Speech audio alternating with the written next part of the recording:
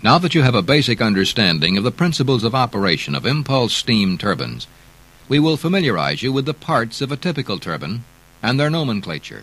This is the turbine that we will be working with throughout the remainder of this course. It is a single-stage turbine with a mechanical shaft governor. The designation of this turbine is Elliott 2BYR.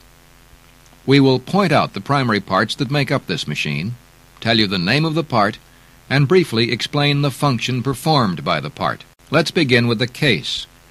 The rotating assembly of the turbine is enclosed in the case, which is split horizontally, as you can see. The top and bottom halves of the case are bolted together with a sealing compound between them to prevent leaks. This is the steam inlet, where the steam is admitted to the turbine.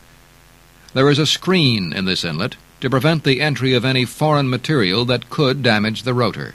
Once the steam has passed through the turbine, it is discharged here at the exhaust flange. This exhaust flange will be bolted to an exhaust line, which will carry the steam away. Now let's take a look at the working parts of the turbine. To do so, we'll remove the case cover so you can see the rotor. As you can see, removing the upper half of the casing has exposed the rotor assembly.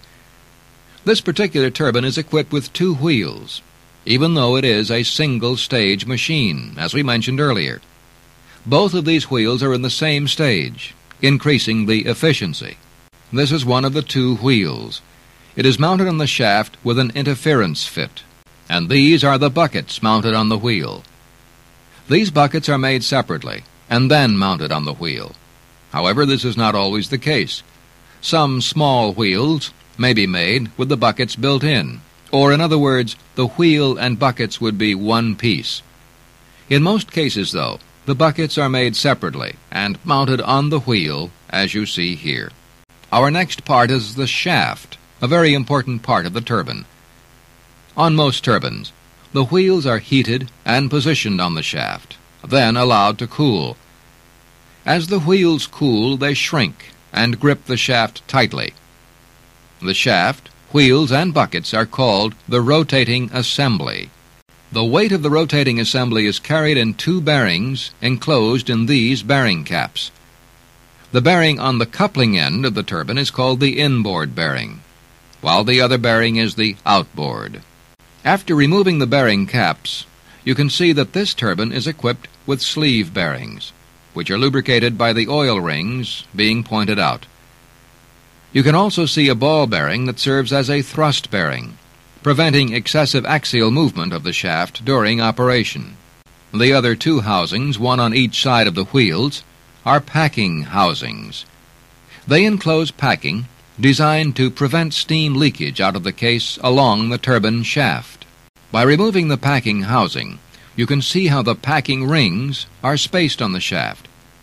These are carbon packing rings, 3-piece rings which are held together by garter springs.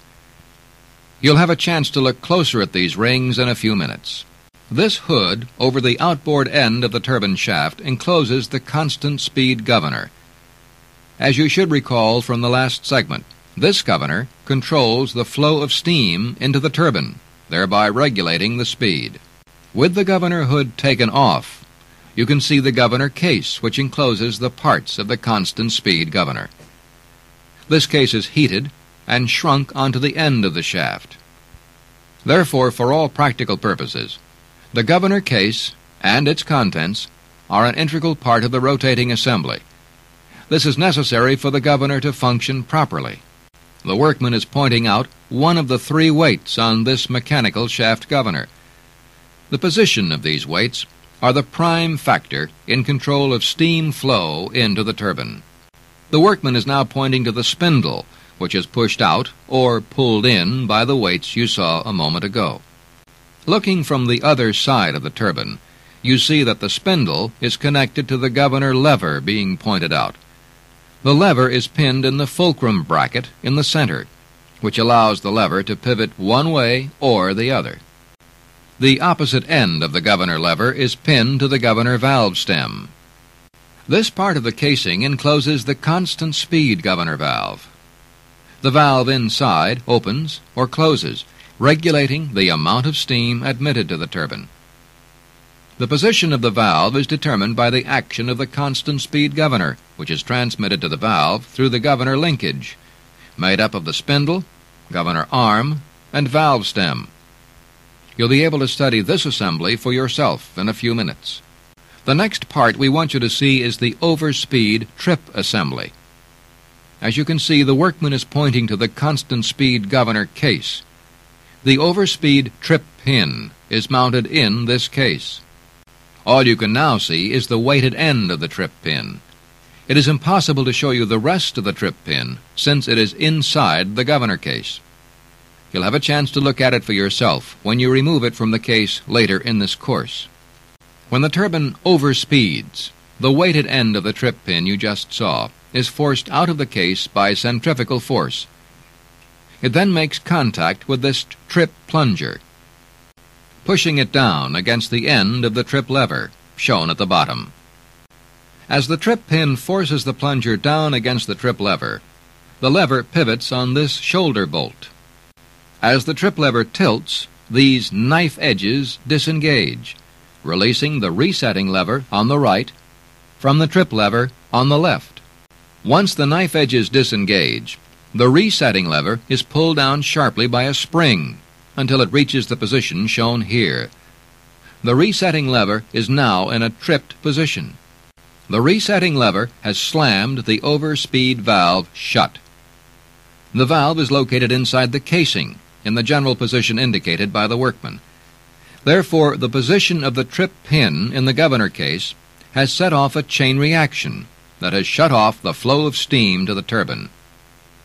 As you recall, this overspeed trip mechanism is an emergency safety device that operates only when the turbine accelerates too much over the operating speed. The lever the workman is now pointing out is called the auxiliary resetting lever. It is used to assist in resetting the resetting lever after it has been tripped.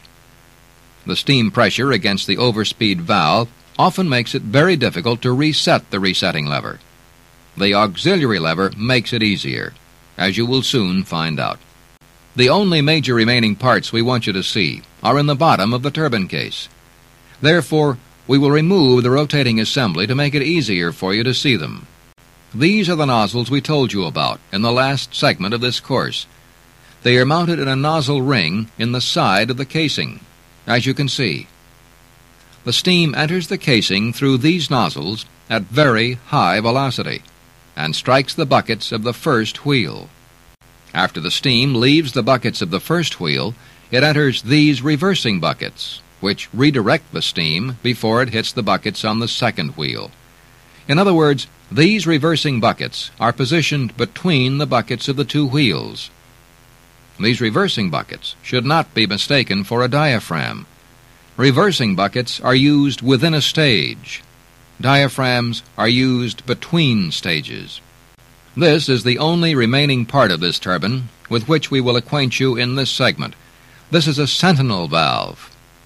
It is designed to warn you if the steam pressure in the case exceeds safe operating levels. This valve is only designed to warn you.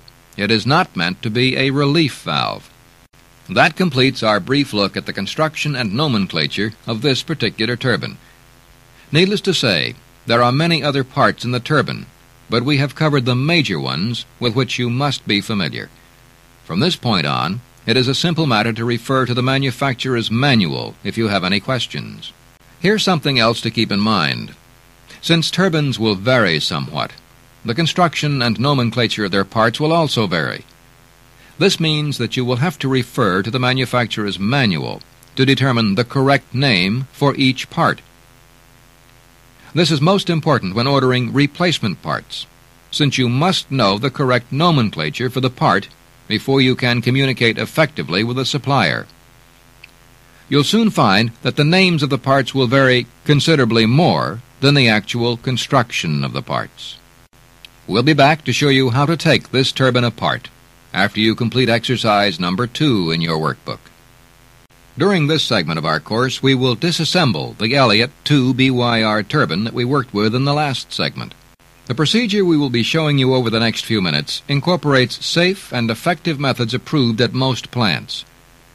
In some cases, it is not necessary that each of the steps be performed in the exact order we present them.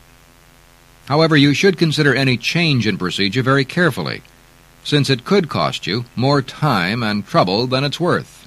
First, assemble the required tools, equipment, and supplies you'll need for the job. As you can see, we will be working with a turbine that has already been removed from service and sent to the shop. The procedure we will show you is in-shop and does not include field work. Next, put on the personal protective equipment that is recommended by your plant. Don't take chances. You could hurt yourself badly if you're not careful while working on this turbine. Cleaning the exterior of the turbine prior to taking it apart is considered good practice. This will remove dirt that could fall into more sensitive parts as you remove them. Use the cleaning method that is approved by your plant. After the turbine is clean, drain the lubricating oil from both of the bearing housings. Dispose of the oil in accordance with your plant regulations. To remove the coupling from the shaft, you must first loosen the set screw, as the workman is now doing. Then, attach a puller to the coupling and remove it from the shaft. Take special care not to damage the shaft center during the process. Before going any further with the disassembly, remove the Sentinel valve from the turbine and arrange to have it inspected, repaired, and reset if necessary. The next step should be to match mark parts of the turbine so they will be reassembled correctly.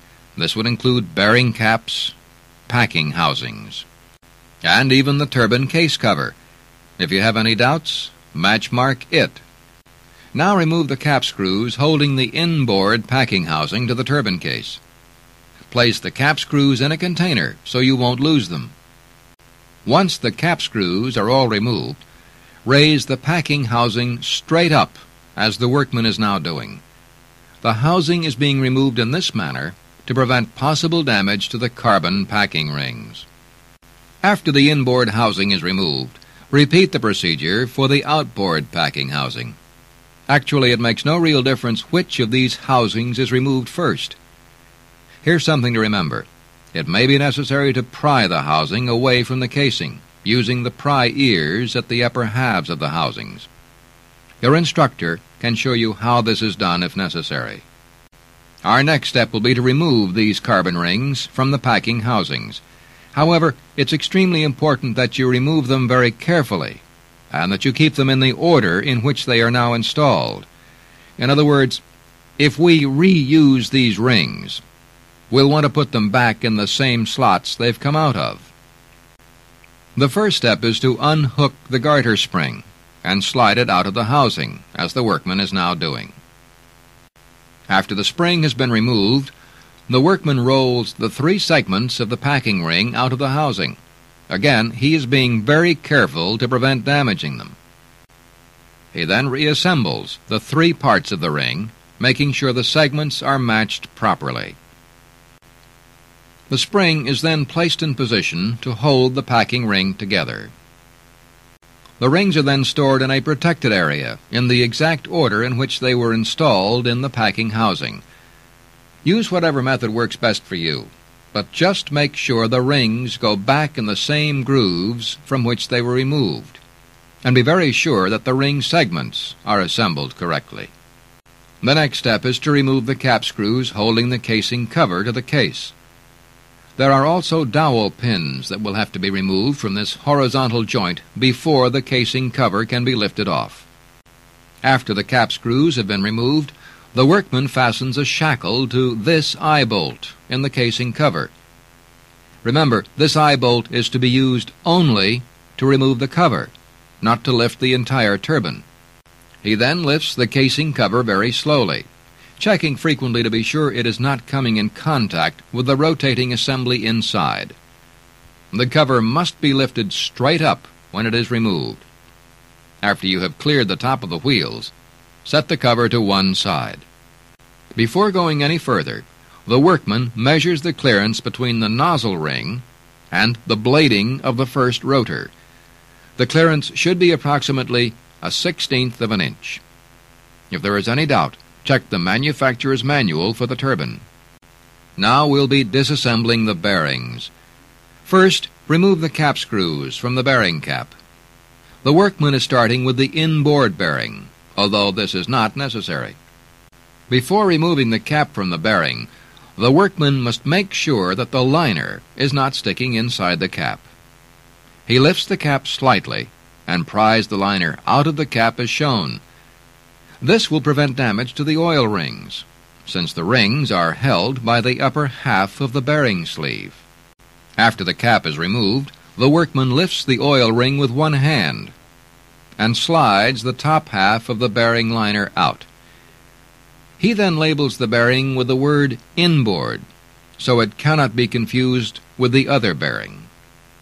Next, we'll remove the outboard bearing cap. But before doing so, it will be necessary to unhook the speed changer tension spring from the bracket on the bearing cap. The main reason for doing this is just to get the spring out of the way. Then remove the cap screws from the bearing cap.